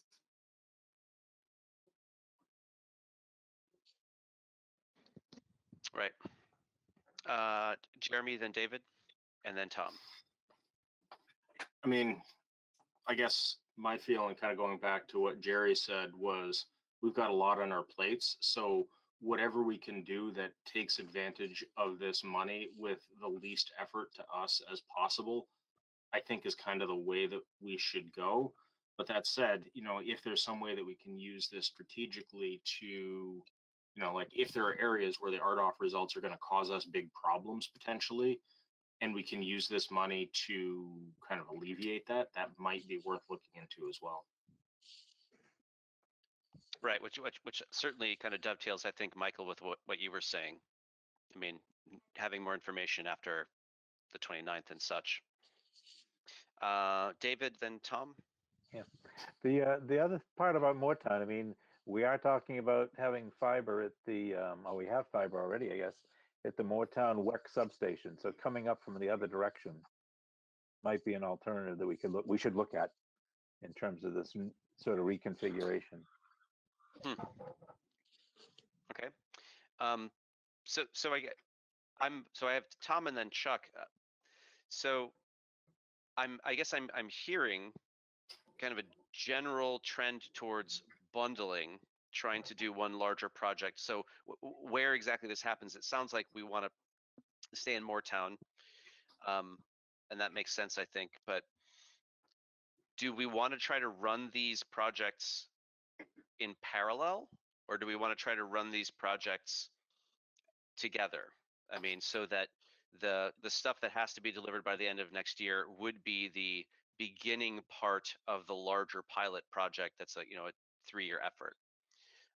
So that's, I just want to make sure I'm putting that back out there, because I think that's a decision point that we've not really made. So I have Tom, then Chuck. Yeah, I'll echo Alan's comment in the chat there. That we are, what are we? I've lost count, 2.5 years into this, and we are 20 to 40 heads looking at each other on a computer so far. We're spending money, so that's something that we didn't have a year or two ago. But we aren't actually doing anything with it. other than, getting people to shuffle paper for us. So the sooner we can get to 1 or 2 wins where we are actually doing something for the community, I think that's the route we should go. The easiest way to get to that and get us the first couple steps so we can start then leaping, I'm in favor of going that route. So I guess in general, that would put me in the favor of looking to see what can we do to start going on phase 1. We've already got a lot of work put into that. And if we can help some people along the way during a pandemic as kind of a nice place to start, then I think that's fantastic. Okay, and Chuck, you're up next. I wanted to summarize what Alan and Jerry had in the chat. So Alan, I'm not going to read it, but he's not read it all, but he says we should have a sharp focus identifying one project that we want to see through. So if I'm hearing you right, Alan, if we do Roxbury on the side, if that's not going to slow us down with our initial phase 1 project, we should just do the phase 1 project and not worry about going after the CARES Act fund and trying to kind of wedge it into part of our initial project. Does that sound about right? I'll see if I can get this connection to work. Can you hear me? Yep. Can indeed. Yeah, okay. What I worry about is I think we're being thrown around by the circumstances of what's been happening politically on both a state and a national level. I mean, we're like a bunch of Mexican jumping beans at times. We're trying to get this pot of money and that pot of money, and sometimes it looks like we're going to get it. Then it looks like we'll maybe get it. Then it looks like we could get it if we can spend it all within 3 months, but that deadline might be extended. But yeah, if they extend it, there might be restrictions. I think we're kind of getting caught up in a circular situation where we have a lot of opportunities, but they're very limited in many ways. What I think we have to do is decide what's best for our getting to the goal that we have for our CUD, and starting and focusing on a project that's the first step in getting there. If there's anything that comes up that looks as though it can be added on, and it's a reasonable project that doesn't have a lot of restrictions and deadlines, I think then maybe we can handle more than one thing at once.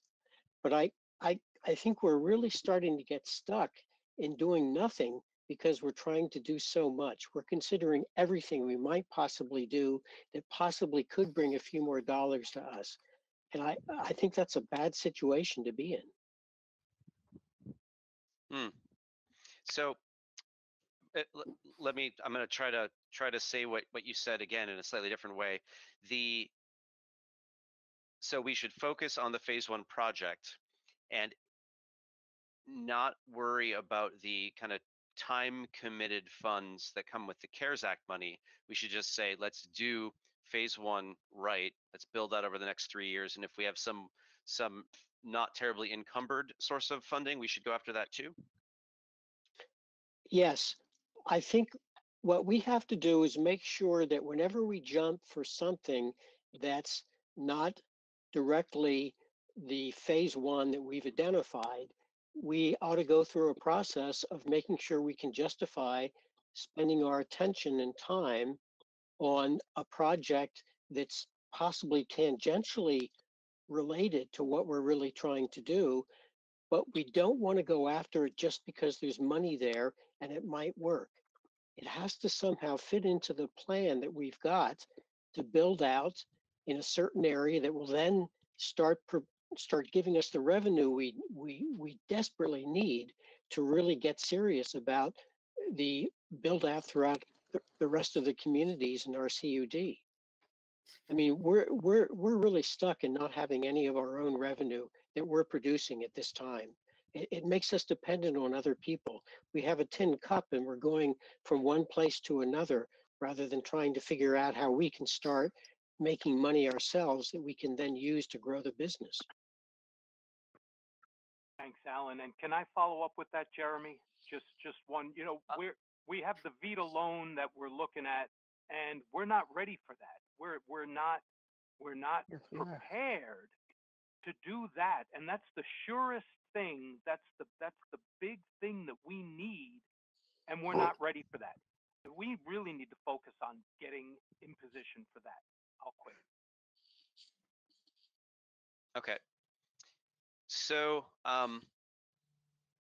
if we want to talk in any more detail, we should probably go into executive session. Do folks think that we need to do that? Not today. I don't think so. I would like to make a motion that for the whatever the non-Roxbury project is, we reapply and say we're going to work this money into our phase 1 project, period. And if they don't accept it, they don't accept it. And I just think we need to tie the two together and move forward. Okay, so David has a motion. Is there a second of David's motion? I'll second it. Okay, seconded by Alan. So that seems somewhat in opposition to what Jerry was saying and to what Alan was saying. Yeah, I know. That's why I seconded it, to get it out there for discussion. All right, fair enough. Okay. So I think we have one of those nice motions where we've had the discussion before the motion. So I'm not sure that, is there anything else that folks that you want to add to this? Do we want to take on the obligation to serve folks using the CARES Act funds along with our pilot project? I mean, Chuck, you were up next. Chuck, then Michael. Yeah, a few comments here. The first comment sort of relates to the Moortown line of thinking, which we can table a longer discussion on that. But I do just want to point out that WEC seems to be really coming around to the idea of working on broadband and doing what they can to make that work. So because that substation is right on the other end of that Moortown project's build, we have the opportunity to build from either direction, either leveraging Waitsfield Telecom or leveraging WEC to still hit the same addresses. I know that doesn't change the complexity of the actual engineering and physical build, given we have a lot of underground, unfortunately, but that might be helpful in that we have multiple parties we can engage on that topic. But on the broader topic, I agree that whatever CARES Act money we go after should be synergistic toward whatever we prioritize as phase 1. I think that's a simpler way to say what I said earlier. It is money. I think it's a substantial enough amount of money to go after, and that would help unlock future opportunities for us without a ton of additional effort, as long as we are putting it toward an area that we know we want to prioritize right off the bat anyway. Okay, so we have Michael up next, but again, David's motion was to essentially just request this funding to supplement phase 1. My instinct is that I think we'll have to be a bit more specific than that. Mm-hmm. Oh yeah. But okay, go ahead, Michael. I think I support the motion. I understand Alan's concern. I think that we did chase shiny objects in CARES Act money at the end of the year, and there wasn't enough time to achieve it. And we ended up like a puppy chasing his tail instead of getting somewhere. And that's frustrating, and we don't want that frustration to carry forward, and I think that's what Alan's expressing. Maybe that's only a part of what he's expressing. But it's still significant money. It still can be close to and tied to the phase 1 project, but not specifically part of it, therefore completable faster. And I think that's the way we should go. So I'm going to vote in favor of the motion. Okay, thanks, Michael. Anybody else have any thoughts about David's motion? Jerry?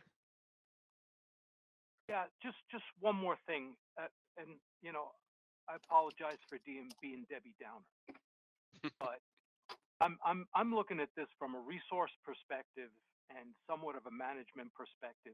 It's not a question of whether or not it's a nice amount of money. It's not a question of whether or not these folks could or should be served.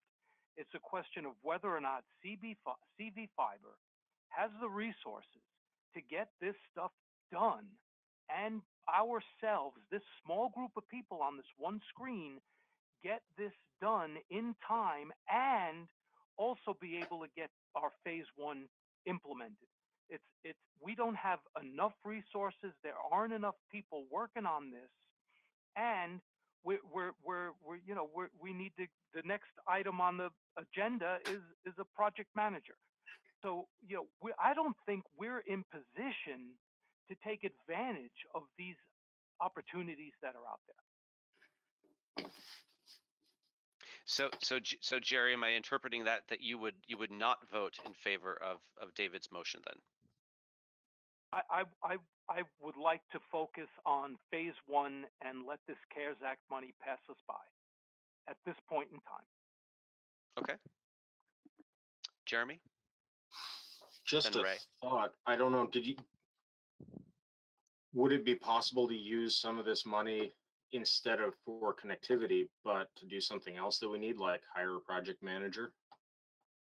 No. No. Okay. Just a thought. No, that it has to provide service to the addresses by the end of the year.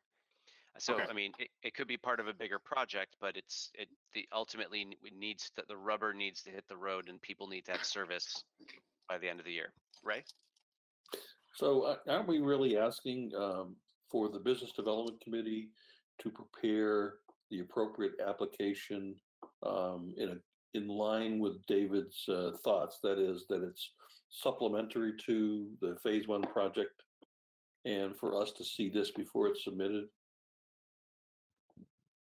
Yeah, I mean, it's ultimately we would task it to business development to go and do the legwork. We don't want to do this with the whole governing board. Right. So it's really the sense of the board then that we think this is a pretty good idea, but we want to see the details worked out and come back to the board, and then the board approves it being forwarded as a process. Yeah, if this motion passes, then yeah, I would expect that to be the logical sequence. Anybody have any additional thoughts about this? So I mean, I have to say, hearing Jerry put it that way, I'm actually starting to lean towards not going after the additional CARES Act funds aside from Roxbury, and just kind of keeping it simple. So the money is important, but and I guess if we're hiring people, then it's going to be them that gets the job done. But yeah, I don't know. Tom? To Ray's point, and Jerry's, so the question is then, do we have the resources available to do both of these things at the same time? And so asking those folks on this call who would, be tasked or would be, heavily involved with deciding who would be doing that work, what are your opinions?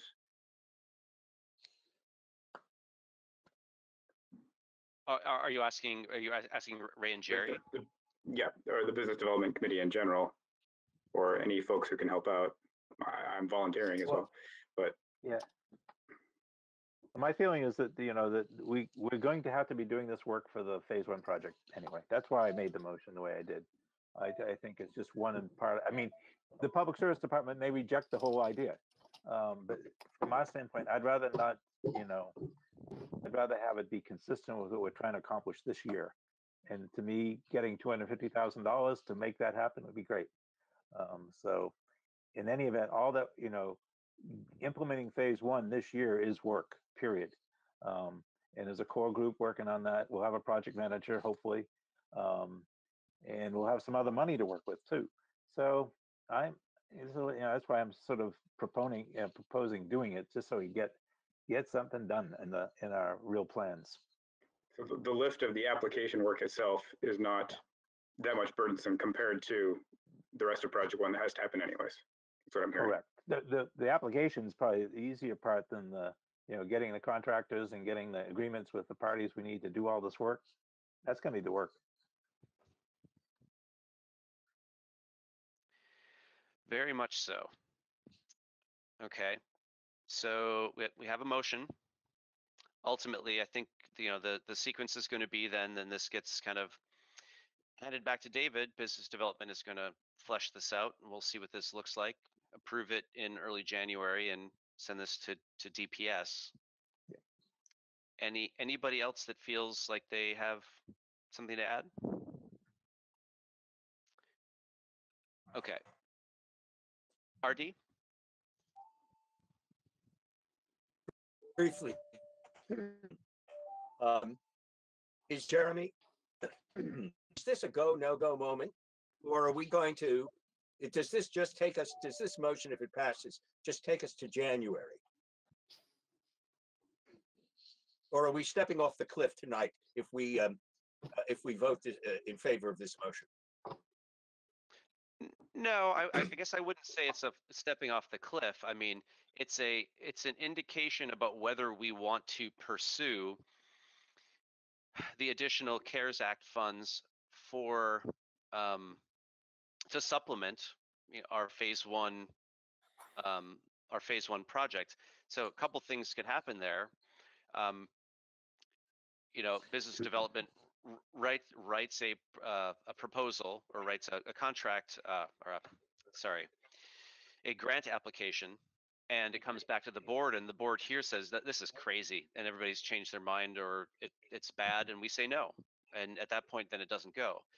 The other alternative is it gets submitted and DPS says nope, and then we don't have it anyways. So on the other hand, it is a no-go moment. So if we say no to this, then we're essentially saying that we're not going to pursue the supplementary CARES Act funds for part of phase one, and then we can get on with doing phase one. Does that answer your questions? Great. Thank you. Okay, sure. Henry? Yeah, I have a thought, something I wanted to mention, which is that I think that it's essential to do a diff on the eligible locations and the FCC RDOF locations and see what's left. And I really wonder how that will impact the planning for phase one. And it seems to me that the other factor that may factor in here is that the CARES funding can't go to RDOF. Then how does that affect our build out versus if we can go in RDOF areas for our build out, which doesn't have the same limitations. So these are both things that really hinge on understanding how the RDOF is going to impact our phase one activities. I'm sure David could put a map together for us, and that would be really useful.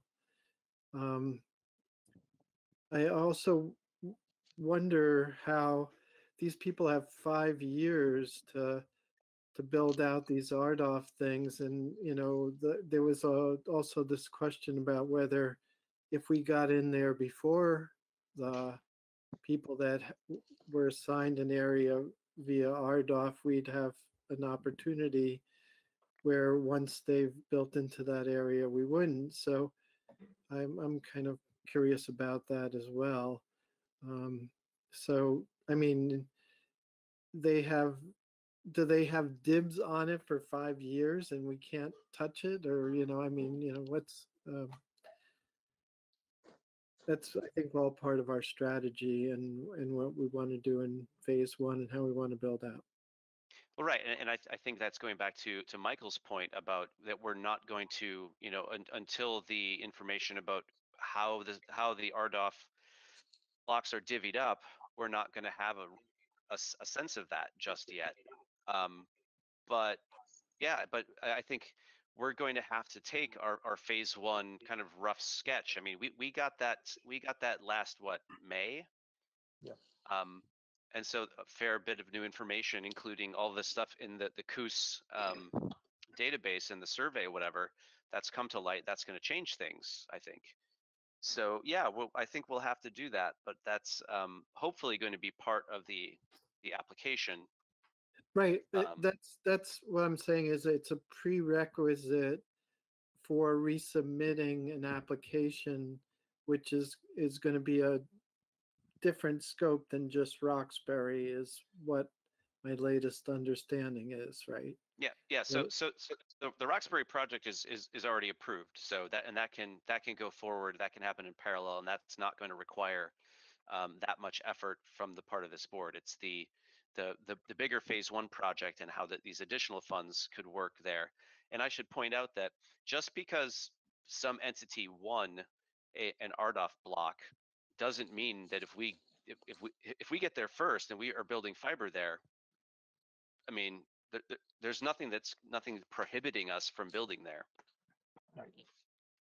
So we could beat folks to the punch, and then if they want to offer service and they want, to contract with us to do that, wonderful.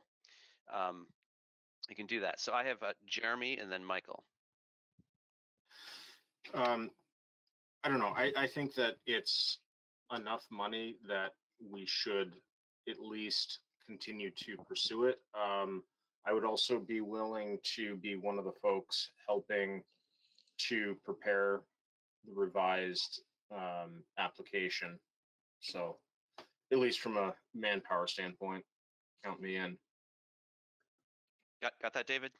Yep. Fresh meat. Sign me up. All right, Michael. So it's $250,000. Nobody's bribing us to do something we don't want to do. If there was $250,000 telling us we need to serve Timbuktu with fixed wireless when we want to serve Moortown with fiber, then we shouldn't take the money.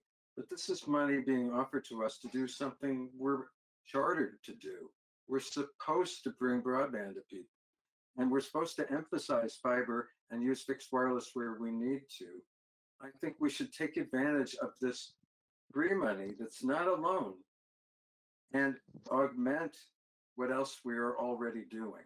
We shouldn't chase the shiny object if it's leading us away from our mission, but this is our mission. And so I don't see a reason to turn away from it unless it ends up having too many strings. It did last time around because the time was too short. It doesn't now.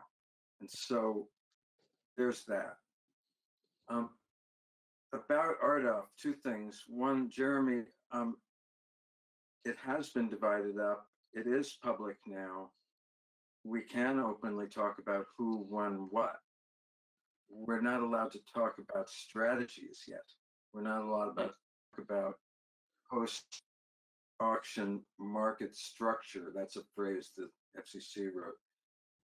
But who won where is now allowed to be discussed, even within the consortium. And the Business Development Committee is already well aware of all that. All the members of the Business Development Committee that attended the last meeting. And in terms of building and overbuilding, RDOF implies an obligation, so the winners must serve those locations, whether other entities come first and build or not. And so if other entities come in first, there will be overbuilding and there will be dilution of both entities' market. And so that always has to be taken into account. But that's the kind of stuff in detail we can talk about at the end of January. All right. Okay, Jeremy, I'm going to give you the last word here. In the interest of time, I want to get this thing rolling. Never mind. I withdraw. Okay.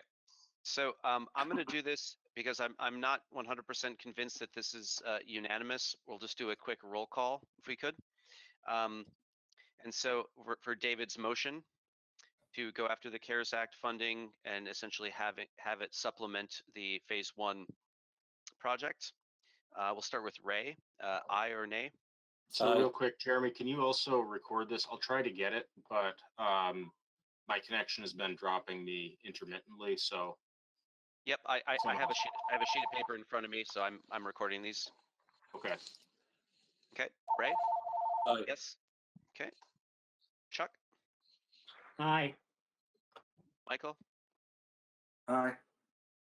Alan? No. RD? Aye. Tim? Sullivan? Okay, we'll come back to you, Tim. David? Aye. Tom? Aye. Henry? Aye. I see you now, Tim. I was indisposed in the bathroom, so I missed what we're talking about here. This is. Did you hear David's original motion? Yes, from like 5 to 10 minutes ago. Talk. Yes. Yes. I'm okay with agreeing with David's motion. Okay, so I'll take that as a yes. All right, and I will abstain. I'm still torn. So the ayes have it. All right, so business development, you have some marching orders anyways, and then we can we'll figure out Roxbury with ValleyNet, and we'll have some contracts and things to do shortly. Moving on to the only one that I missed was Michael. Were you an aye, Michael? Who said aye? Okay, thank you. Sorry. no problem. Project Manager 2021. So I want to recognize Tim Shea, our current project manager. This is his last meeting with us. I want to thank Tim very much for the work that he's done. Round of applause and such. Very, very much appreciated all of the work that you did and getting us, keeping us rolling through all this. That said, we have to say goodbye to Tim, and I was hoping to have, I had exchanged an email with Siobhan about the process of seeking out a new program manager, but I think, or project manager, but is there anything else business development folks want to add about the search for the project manager? Otherwise, I think I'll probably just continue that talk with Siobhan and we'll go from there. I don't have anything else. You could pass on the name that I emailed you from Harry's. I passed it on to Siobhan and Ray. You did? Thank you. Yeah, I saw the resume. Go ahead, Ray. Yeah, it says Siobhan and I are working on it, and I'm holding the pen. Okay. Sounds good. All right. Well, so let's move on and do a we'll do our roundtable. I'll do this from the bottom of my screen. Jerry. Nothing for me, thanks. All right. Jeremy. Nothing, thanks. Okay. John Russell. If you want to unmute. Yeah, I do. Can you hear me? I can hear you. Great. I think I'm just an observer tonight, and I really feel like the board is bogged down and isn't moving forward. It may think it's moving forward, but this whole discussion for the last 45 minutes has been about one subject that David tried to bring to a conclusion, but we still had the same discussion. And so, yeah, you've had your vote and you've agreed to do these things, but there isn't any way to do it. There isn't, you don't have a method to do it. And so I think that's what's missing in most of these discussions of the last few weeks. We're really bogged down by people offering us money and bogged down because we can't be in the same place. That's my thing. I'll hang up now. Okay. Thanks, John. Henry? Yeah, just one quick question is, has Fred completed the updated feasibility study with Duxbury and Washington? And is Yes, that available for us to see it? Sure. Yes, he has completed it, and I will send it out. Let me see if I can find that email. I will send it out to everybody. Thank you. You're welcome. Tom. Just a quick question on the stimulus package that may or may not get signed.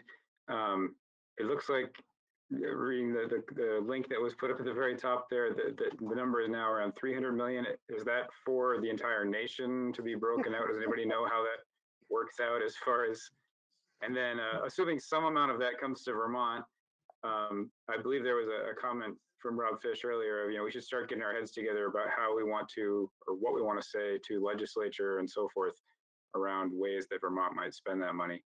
I don't know how fast of a timeline that's on, but the 300 million is for Vermont. Wow, that's massive.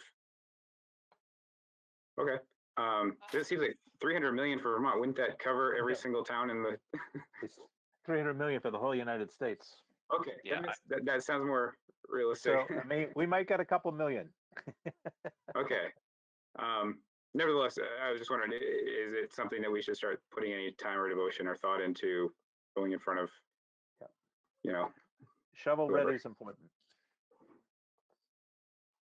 I've was passing back and forth with my wife who works at Vermont Legal Aid, that, various headlines, her thought being that she works for the healthcare advocate's office, that the money particularly devoted towards health teleconnect stuff, the idea that a company might get a giant check from the federal government and then build something out, but then charge their customers the same rates they charge nationwide, had a real catch in her throat, as well as her superiors. So I think they're going to be speaking to the state legislature about that. So I was just thinking, what other similar thoughts might we want to have on what we want to say about that?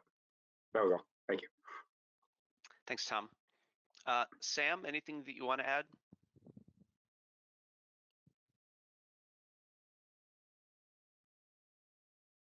Oh, okay. David?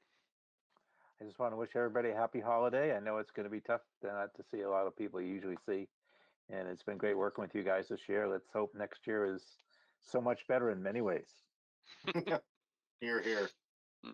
Thanks, David. Tim? Sullivan?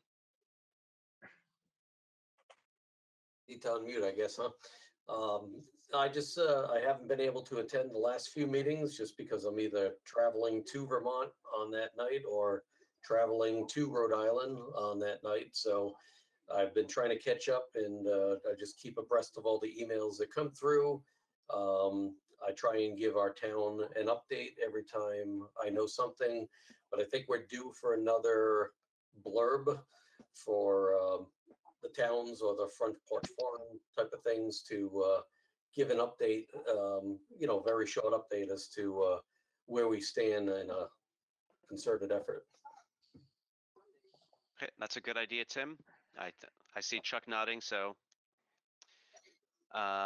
think, and we're also doing the canvassing there. I don't know how much of that is down in Roxbury, but I mean that's part of the broader picture there as well. RD. Thank you. I'm just coming up to speed. Thank you, Jeremy, for sending me the feasibility study. I haven't studied it in great detail yet. So I'm still getting my legs under me. You did mention at the last meeting that Evan Carlson was going to be offering or organizing some kind of you. I'm eager to participate in the seminar, and hopefully that will flatten my learning curve somewhat. I learned recently that Consolidated owns fiber optic that serves Cabot and Cabot Village, and I presume also the AT&T wireless tower on the hill across from mine in Cabot. I don't know what else it serves, and I'm not clear as to what the significance of that is for Cabot, for my town. As I glance at the study I see, I think we're on the salmon at the feasibility study route. I'm not entirely sure. Can I stop you for a second, RD? What that means, what our relation. Yeah, sure. So talking about portions of the route and the color codes and where things are is Yes. not public. Thank you. I was not aware of that. I would be eager to have a private conversation about the significance of the feasibility study for my town. And for that oversight. In the last of all, I apologize. I would be grateful if you could bunch all of the agenda items on which you expect action at the beginning of the meeting. Sometimes these meetings run on rather late, and I would appreciate at least the opportunity to bail at some point when my presence is not required to maintain a quorum. Okay, fair enough. Let's see, Michael. Thank you, Tim Shea. Appreciate your work. Do you miss us yet? Not yet.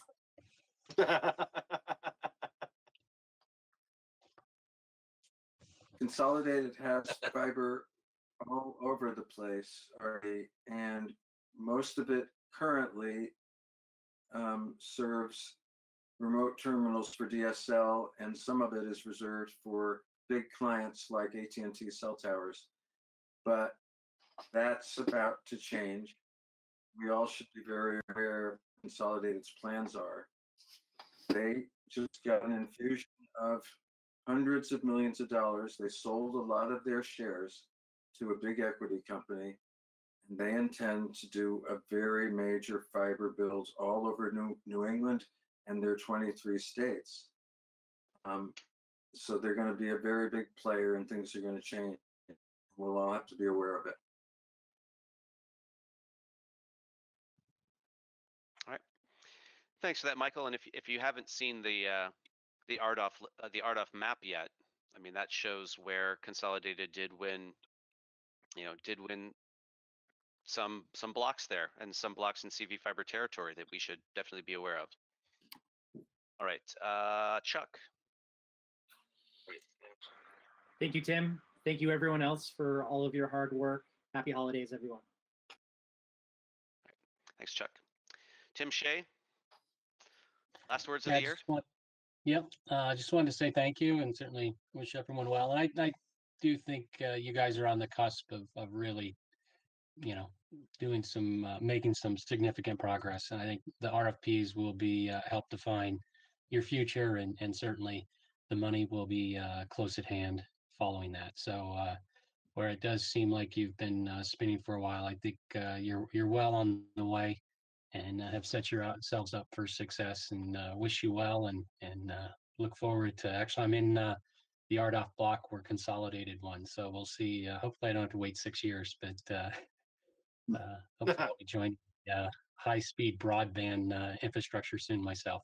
But thank you all and happy holidays. Thanks, Tim. Ray? Yeah, so Q1, I think, is our quarter. I think next year is going to be, the first quarter is going to be, we're going to get a lot of traction for what we're doing. Tim, thank you. Appreciate all your help. I'm sure that we did move the chains while you were here. Thanks for some of your adult supervision. I'm sure that as a PM, you thought your job was part referee and marriage counselor. We needed that. So thanks an awful lot. Happy holidays to everyone. We'll see you on the other side of, I guess, 31 December. Thanks, Ray.